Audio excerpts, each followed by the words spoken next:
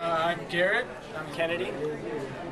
Ho, ho, hopefully this holiday will make us believe that we're exactly where we're supposed to. What kind of was the reasoning for making this movie? I think we really just, it was kind of a random idea that we had, and it was just something, a way to express ourselves in a non-music way. Yeah. Like, I think that was kind of a cool way. Something new that we've never done before. And how would you describe the short film? It's a little like darker than you think it is. Yeah, maybe a little bit of that, and but I don't know. It was just an interesting experience. The whole thing. It was all new to us, so I think it's unexpected. And your new album came out over the summer, so what else can be expected from you guys music-wise? I mean, I think anything. We're willing to try anything musically and kind of go wherever. I think that's kind of where our heads are at is right now to just experiment a little bit. Yeah, really take our music to places that we haven't taken it to so far.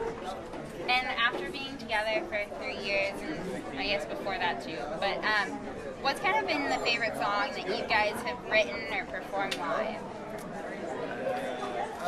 For me, it's been, or at least performing live, it's been the last song on Can't Stop, Won't Stop, We'll All Be. We've kind of done some different versions of that live, and that song kind of just brings the whole set together at the end. And I think we all really vibe during the end of that song. So that's what I was going to say. And then also, like, you're about to go overseas to do a big tour, so what are you most looking forward to about meeting all those fans and doing those shows?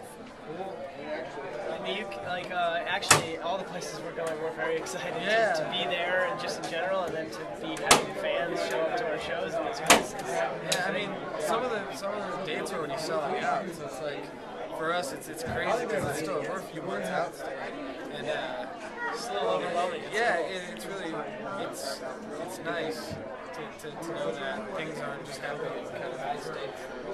Everywhere is kind of catching on, which is awesome.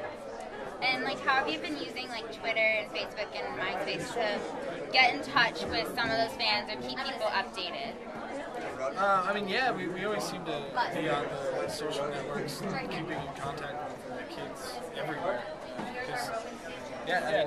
Putting content and making sure we're keeping people updated on what we're doing. It's just it's just an important part of making sure people know what we're doing.